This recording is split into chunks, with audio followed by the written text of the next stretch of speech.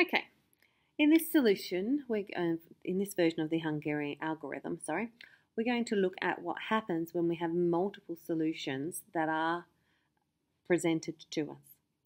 So we're just going to go through the process, and it won't be until the end that there's anything different.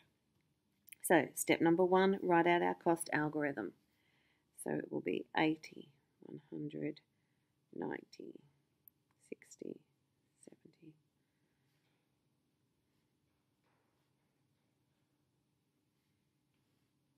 Make sure you copy the numbers down properly. Step number 2, we're working in rows. We're going to find the smallest number in each row,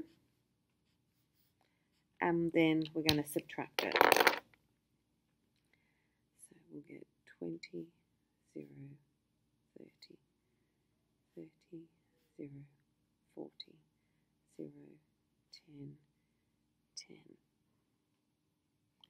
Okay, now we're going to be working, finish the matrix. We're going to be looking now in each column. We're going to look in each column and find the smallest number. We're going to subtract that number from all the numbers in the column. So column 1 remains unchanged. Column 2 remains unchanged. Column 3, we're subtracting 10.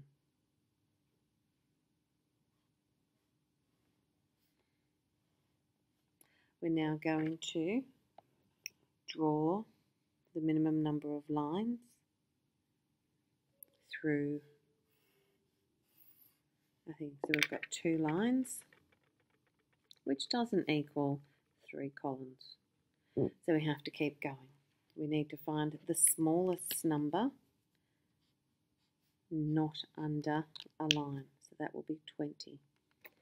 We're going to subtract it from the yellows and add it to the pink where the lines cross, the number where the lines cross. So we're going to subtract. So that will be 0, 10, that remains unchanged. Unchanged, unchanged, 10 plus 20 is 30. 0, 10, unchanged. We're now going to draw lines through, and we have 3 lines, which equals 3 columns, so we're finished. So now we're going to allocate the jobs. I'm just going to put my A, B and C. Now, obviously, we go for this row, the columns all have multiples. B has to get job 2. But I can give A or C task 1 or task 2. So I could go A gets task 1, so then C would get task 3.